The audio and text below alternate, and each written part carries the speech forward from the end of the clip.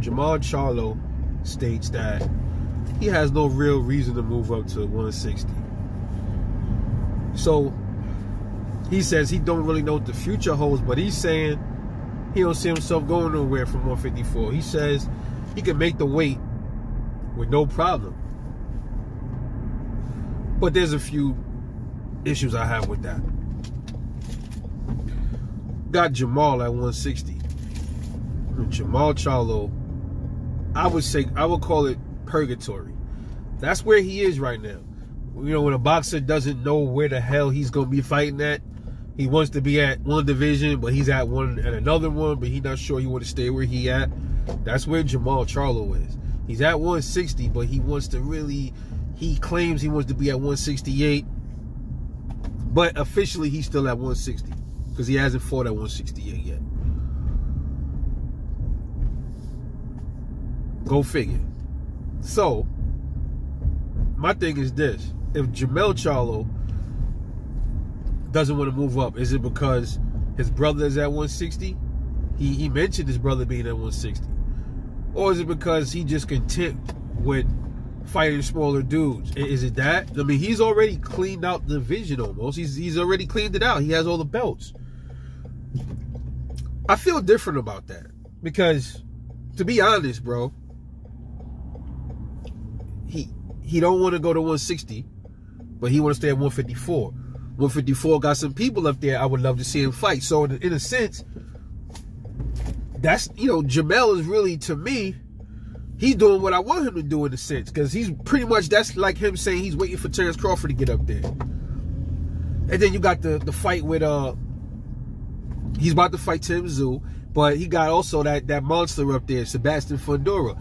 I don't really see anybody else at 154 that could really see Jermell like that, man. Besides Fundora, and I don't even think Tim Tszyu has a chance. You know what I'm saying? He probably do. He probably could crack Jermell with something and hurt him, but Jermell got a fucking chin. You know, I say that about Jermell, bro. He got a motherfucking beard, bro. It's gonna take somebody with some special kind of power to really hurt Jermell Charlo, man. It is.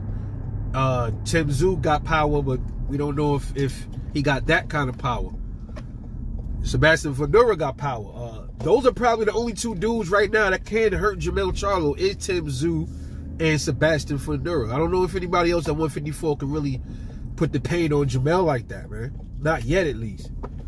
So Terrence Crawford will probably be the only other one. If he get up there, he probably can hurt. He can hurt Jermell. So Jermell ain't leaving the division. Means he's planning on staying there, hurting and defending his titles. He pretty much telling me, yo, bro, I'm gonna stay here until somebody can take these straps. That's how I'm looking at it. Okay, cool, brother. There's a guy that wants to come up there, and his name is Terrence Bud Crawford. So by you not leaving the division, brother, that makes it even better for Bud. So you just put that out there that you ain't leaving. Bud like, okay, good. I'm going to see you. You can't run from me when I get up there. And I don't know, man. Jermell don't give off those vibes like a ducker. I'm going to be real with y'all. He don't really give off them duck vibes, but he always seems very irritated when it comes to Terrence Crawford. Like when you bring up Bud, he get really agitated. Now that could mean two things. Either he's agitated, meaning he's trying to be passive, like, yo, I don't want to fight this dude because I know I can't give him that business. Or B, he's agitated like a you know, like a lion in a cage or something like that. You teasing him, you know, you fucking with him and you poking at him. He gets in there and he really goes in on Terrence Crawford if they fight. Maybe that's the kind of agitated that he is. So I don't know, but he seems very bothered when you bring up Terrence Crawford, man. He's always triggered. So we gotta see. But he said it himself, he is not leaving 154. Let me know what y'all think. This is Rebel Life Boxing. I'll catch y'all later.